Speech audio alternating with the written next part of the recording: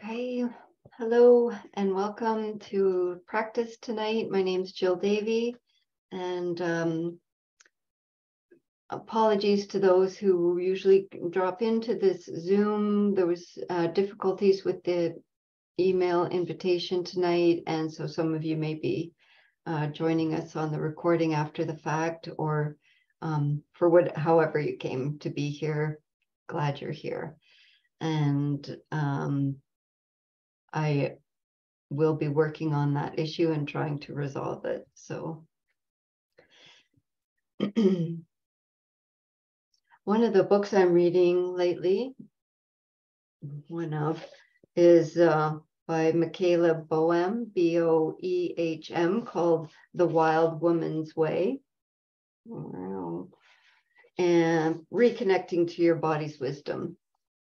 And there's lots in here that's helpful and standing out for me. And the author is recalling the teachings from her root teacher, her main teacher that she received transmission of lineage from. And there's a line in here that inspired the talk tonight, which I will refer to in a few moments. So you may likely have heard of something called the 10,000 hour rule. This is cited from Malcolm Gladwell, wrote a book called Outliers, The Story of Success, which is not something I've read. Success. But I'm sure it's a good book, just not my jam. And he apparently in that book, it makes this statement many times and refers to the development of this sense of achievement, achieving or expertise in a skill, in any skill, is simply a matter of practice, albeit practice in the correct way, and that for at least 10,000 hours. So this is something that's been kind of bandied around quite a bit, 10,000 hours as being the minimum number of hours to put into something to really develop an expertise in it. And so I was thinking about this, about practice and expertise, which is a strange concept, but and thinking about like how many hours, let's say in a week, do we practice? So I'll just say formal practice for now. So I was chatting with folks in the Zoom call after, and so if you want to pop that into the chat, you're welcome to, but you also don't need to, like an estimate of how many hours a week you would do what we're calling formal practice, where you have an intention and you're like maybe setting a timer or saying, oh, I've got this amount of time, I'm going to do blank practice right now. So let's get some ideas what that might be. 10 to 12 hours a week.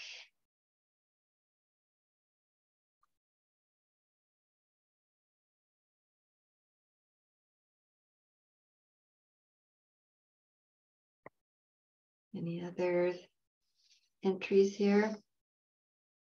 7-ish. Great. Okay, so, and then some of us might be like 0 hours. I don't do a formal practice. Or it might be like kind of, we were talking about another teacher earlier that teaches what they call glimpses, very short practices. So here's another offering of 8 to 10 hours or 5 hours a week. And so maybe you're someone that does glimpse practices, like 10-minute practices many times a day. So that might add up to, let's say we remember to do a glimpse maybe 4 to 5 times a day, times 7 days a week. Maybe we don't do so much on the weekends. I don't know. And yeah, so then statistically, 24 hours in a day, 7 days a week, that's 168 hours. No, I'm not that good at math. I looked it up beforehand. And so then say we sleep maybe 8 hours, if we're lucky, a night. So that means 112 hours in a week that we're awake. And then the question becomes, what's going on for the rest of those hours? So let's say we're at 10 hours a week. So we're still at 102. Let's just round it down to 100 hours a week. What are we practicing? What's being practiced in the rest of that time? Because we're always practicing something. We're always practicing something. So what are we practicing? Like really, this is so interesting and important to reflect on in your day, or even right now, maybe before this call or recording, or even right now. What am I practicing? Is self-doubt being practiced? Am I practicing worry, fear, blame, resentment, comparing mind? We're popping in our hours. Are we practicing comparing mind? Yeah, so start to check that out. Pop in many times through your day. What am I practicing just now? Oh, well, maybe that's not what I wanted to be practicing. Worry or all these painful heart and mind states. And so then it becomes very important to ask, what is my intention? Why am I practicing? Whenever I teach like a beginner's course of meditation, that's where we start. Why are you here? I try not to say it that way. But why did you show up? What are you looking for? What are you hoping to get from the practice? And that's really important to write down if you use a meditation journal or, on your altar or something, to be clear why are you practicing? What is the intention? What are we hoping to receive from practice? And so maybe some folks could pop into chat. Why do you practice? What are you hoping to receive from practice?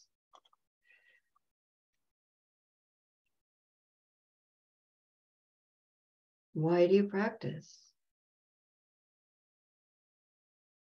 Don't think about it too much. Should be pretty quick. Why do you practice? Connection, encouragement. Thank you. Connection to others. Is that correct? Clear seeing into impermanence. Good practice. To clearly see into impermanence. And why is it helpful to see into impermanence? And another person is saying, I always offer the intention to progress on the path to enlightenment for the benefit of myself and all beings. Sweet. Yes, connection to others and presence. Habit.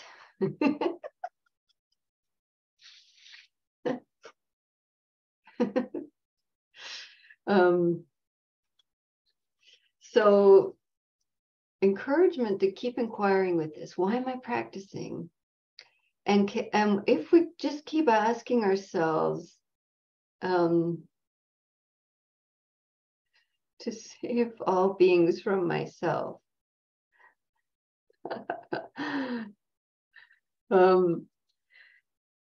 so to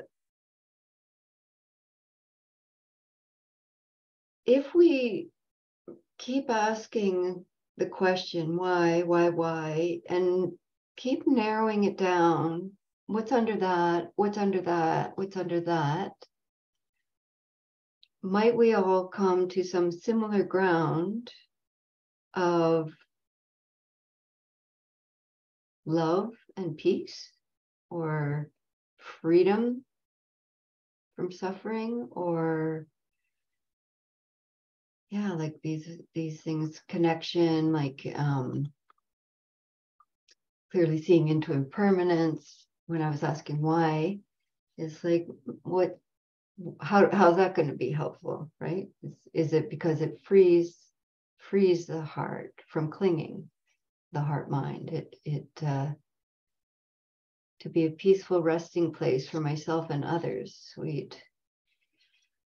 These are beautiful intentions. And yeah, so peaceful resting place, that's a freeing of heart and mind. Yes, liberation, freedom from clinging, which causes suffering. And so when we really reflect on our why, then we can look again at, what am I practicing most of the day? Oh, I want freedom. I want connection. My intention is to being a loving refuge, with myself and in relation to others. And so then look, well, what's the habit of mind through the day? Is that what I'm practicing, or am I practicing contraction and fear and self-judgment, or whatever mind states that aren't onward leading to that intention? And so if, when you reflect on what's happening in the 102 other hours of the day, we rounded it down to 100, the 100 other hours of the week, if that's not aligning with your intention, then how do we break the habit? How do we cultivate the new habit, the onward leading habits? We need reminders. We have to build in new ways of remembering intention. So this can be as simple as Post-it notes, as grounding rocks, as an altar, as Sangha community, having like a regular time where I'm going to check in and be reminded, and I'm going to practice with people.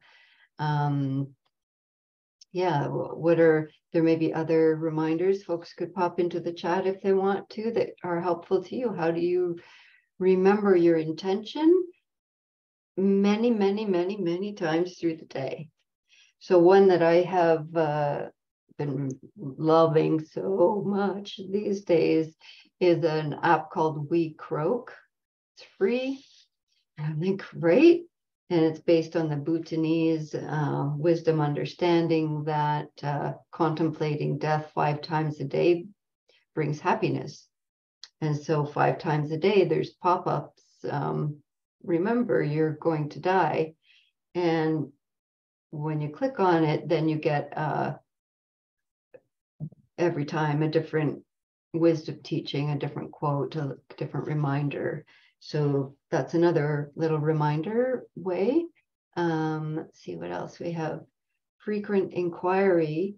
How is it now, especially when discomfort is present? Beautiful. So just many times through the day, especially when there's discomfort, asking ourselves, how is it now? So in that inquiry, there's a curiosity, there's a little bit of space. So it just is reminding me of something that her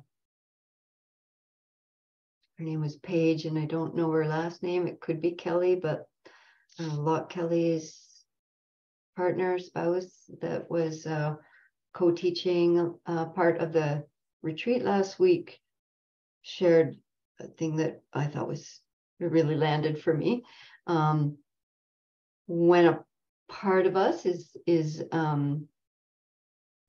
triggered, so especially when discomfort is present, as it was said in this comment here, and part of us is really activated and taking over, then she said she actually does this and puts her hand like right on her face. Makes me think of the Alien movie.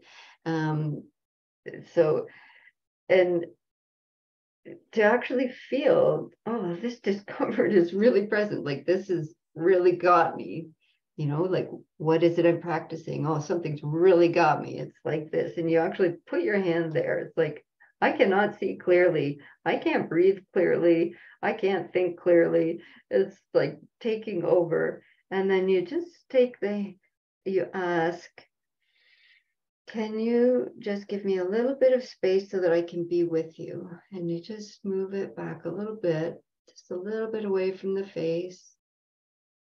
So you're not asking it to go away, but can you just give me a little bit of space so that I can be with you? And that just came into remembering from this comment of frequent inquiry. How is it now, especially when discomfort is present? So yeah, that just came up. Wanted to share that.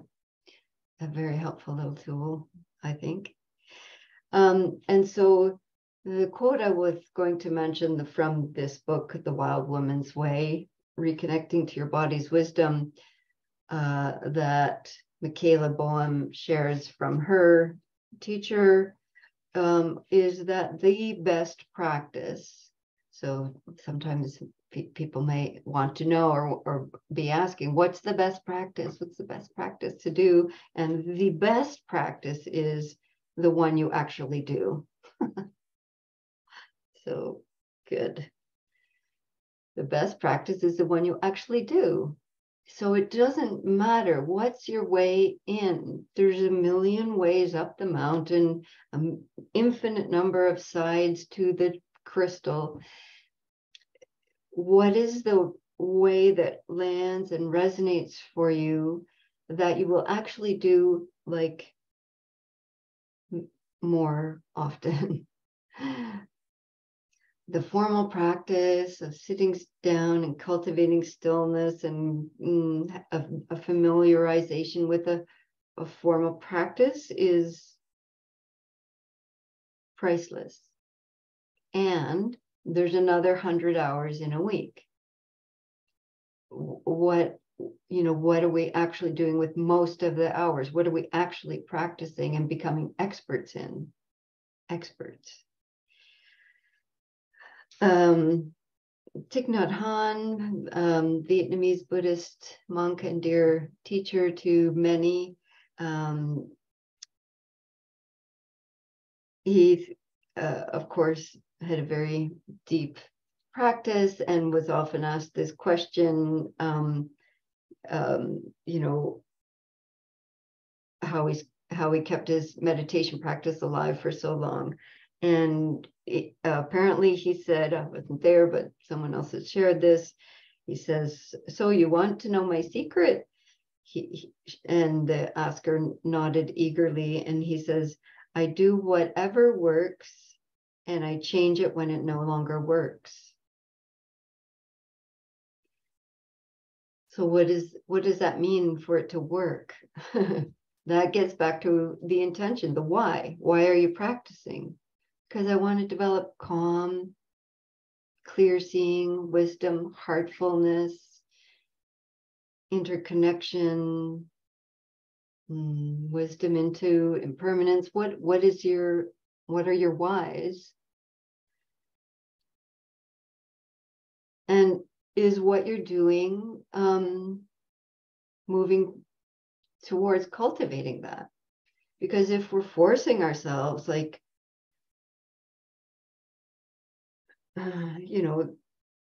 we hear something or read something or are told something, this is the way to practice.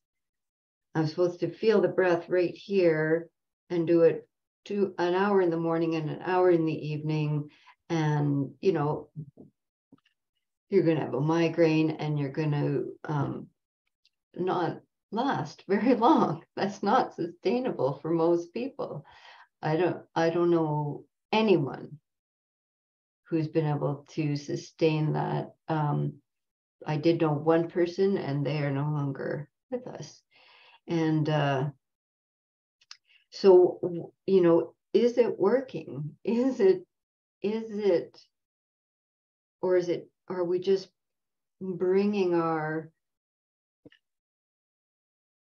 some distorted values to a practice that's meant to liberate us, to free the heart mind? I'm talking way too long, so I'm going to stop. These are just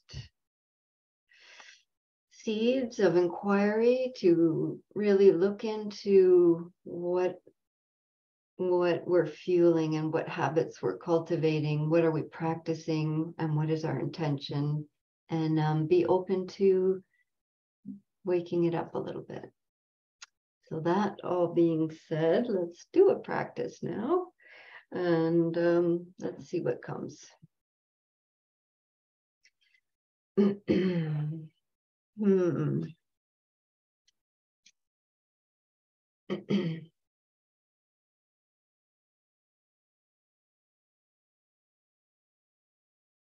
So as you're, I'm just going to sneeze 1 second. I'm going to mute.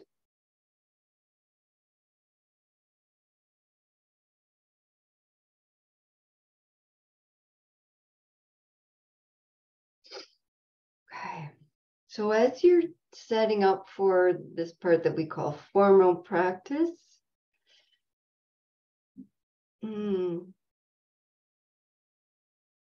see if the posture you're setting up is conducive to the intention. So if the intention is kindness and gentleness with the self, is it helpful for you to turn off some lights, lay down, turn away from the computer? If the intention is to cultivate wakefulness and energy, then you might want to be sitting upright or eyes gently open. Check it out. Is your posture meeting your intention?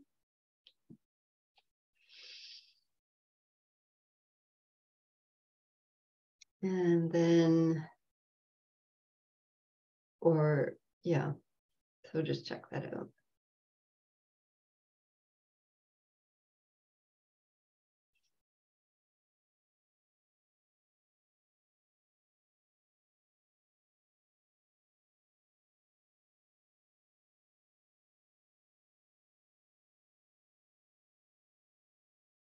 And then we'll all just take some time to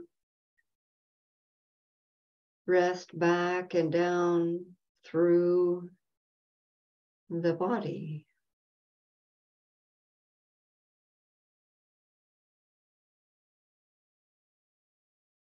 So that these cues of resting back and down help you find your spine and your seat, your hands and feet.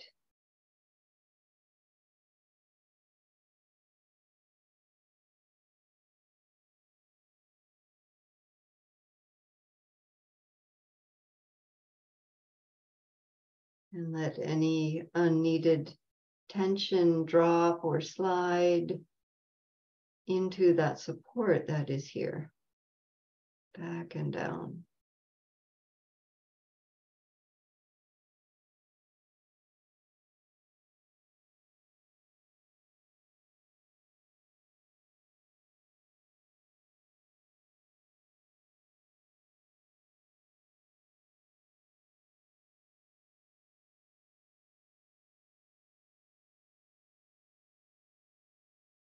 And then seeing if there's anything that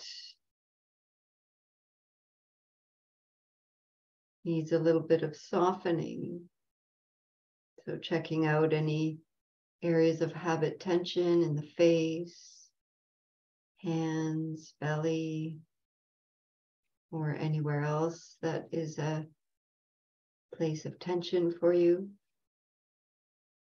And see if a little bit of softness or widening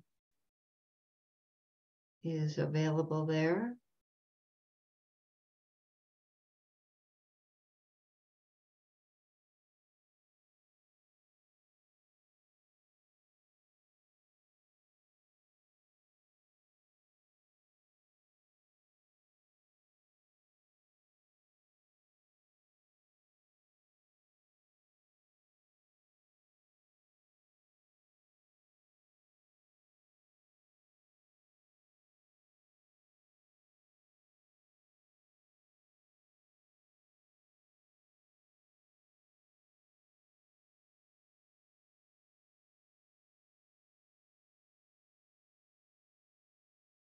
Just giving ourselves the opportunity to receive the support that's here.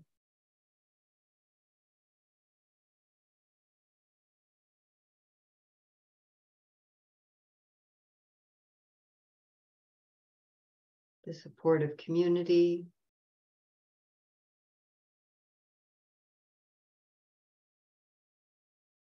the support of shared intentions,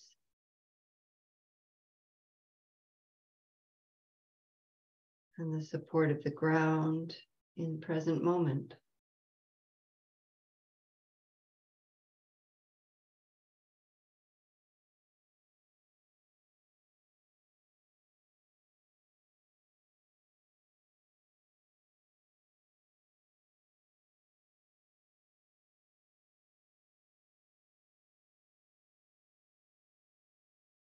And then opening into the wonderment of what is my why, intention? Why do I practice? What do I hope to receive from practice?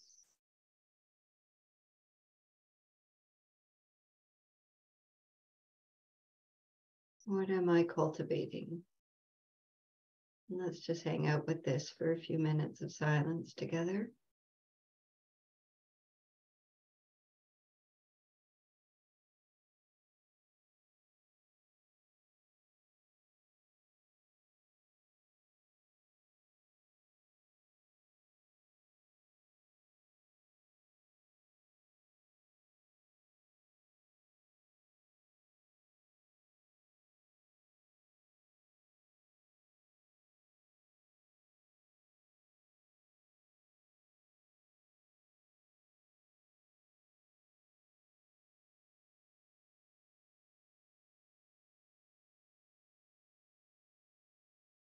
And if it's helpful, maybe asking what's underneath that why, what's underneath that. Is there a root?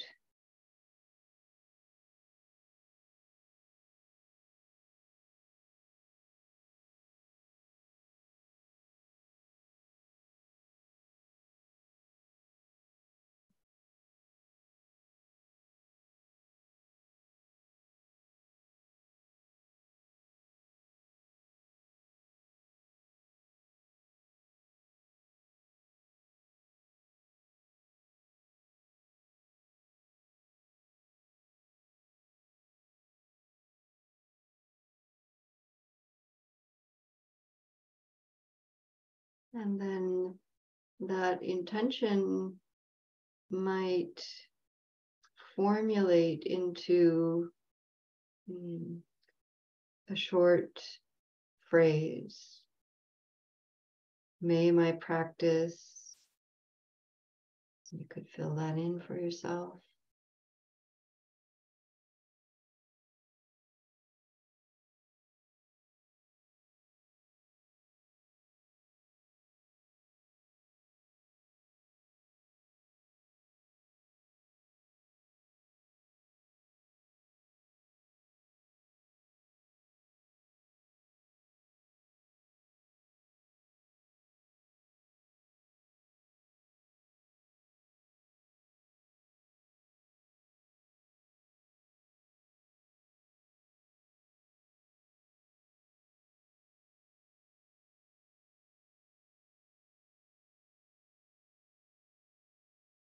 And then what might it be like if that intention led the way?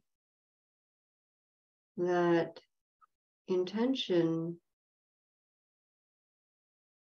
guides you, shows you, inclines the heart mind to see what's needed.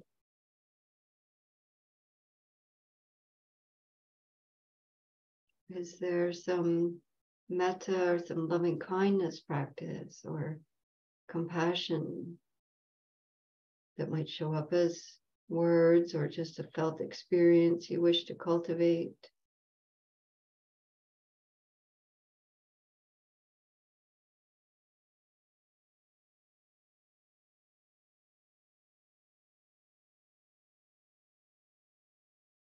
It might show you an inclination to cultivate gratitude for any aspect of life. What's the intention showing? What's needed?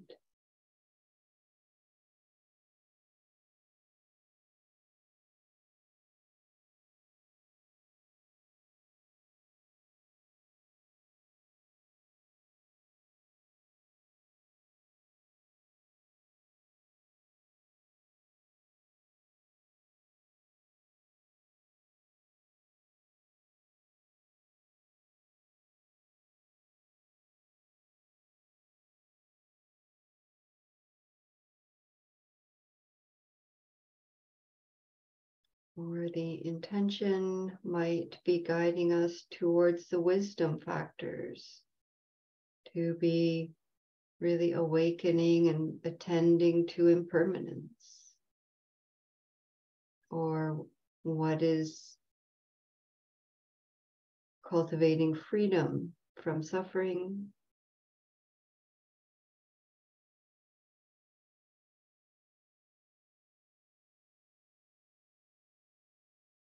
And so in these next minutes of silence together, see what it's like to have intention guide the practice.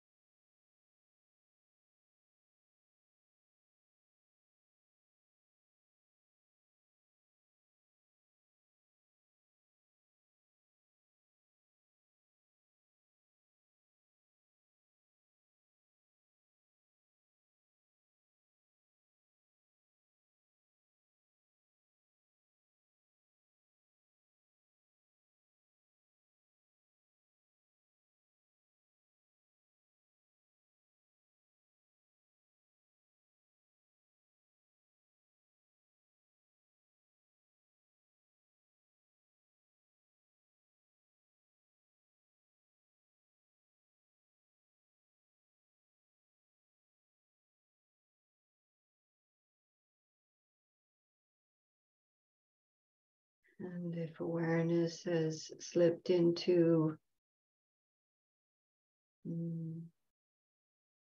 a mind state, like a habit mind state of doubt or comparing, worrying, blaming, etc., you might just take a moment to check that out and ask it to give us some space so we can be with it and to see, is this something I've been practicing a lot of?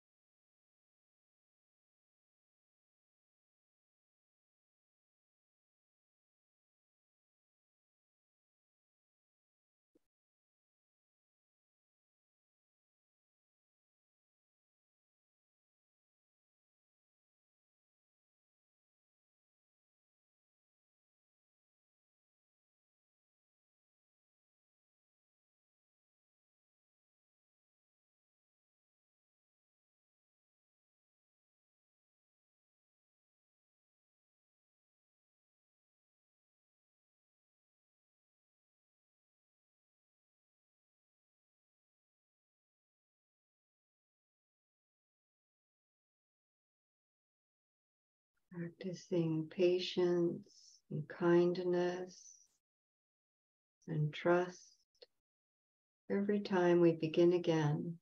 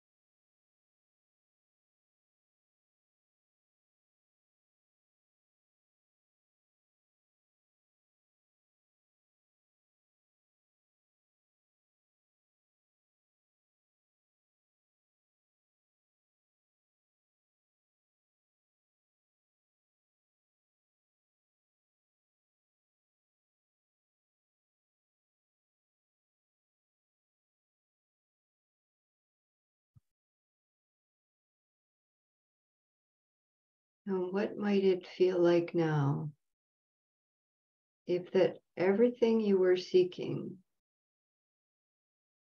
peace, freedom, love, is already here?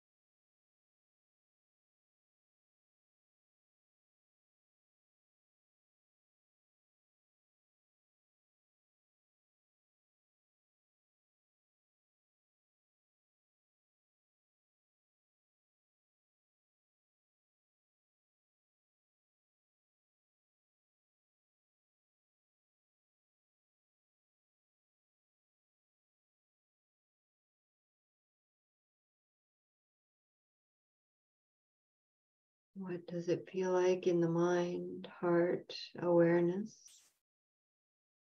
when your why already is?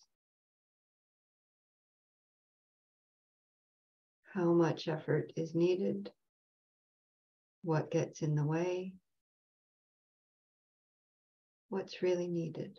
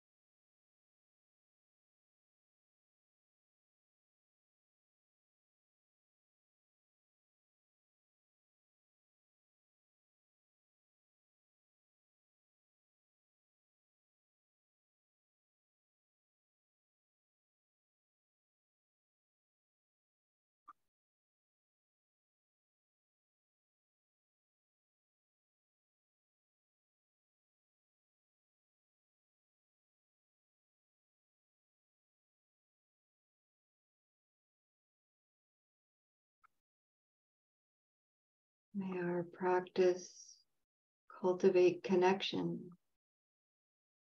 to each other and to presence. May our practice be encouraging.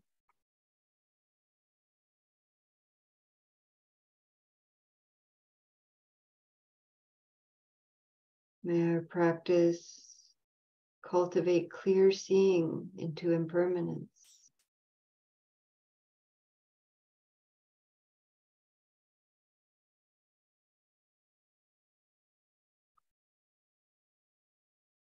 May we progress on the path to enlightenment for the benefit of ourselves and all beings.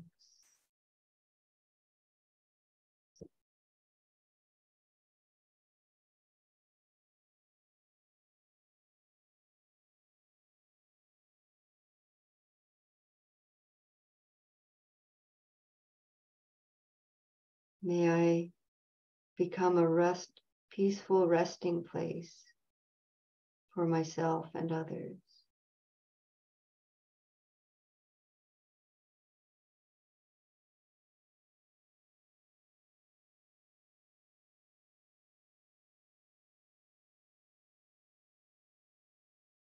May I and all beings know freedom from clinging.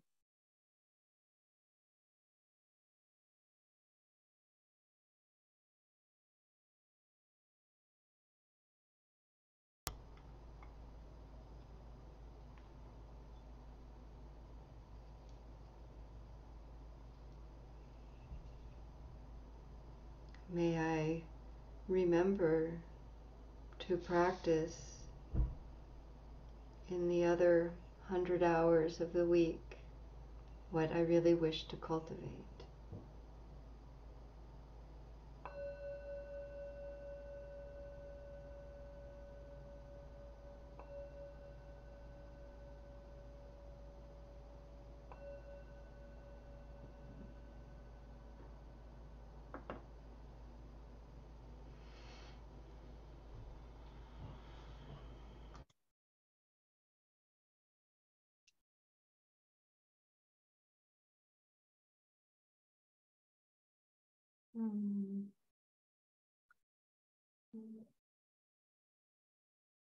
Thank you for joining us in this YouTube practice, and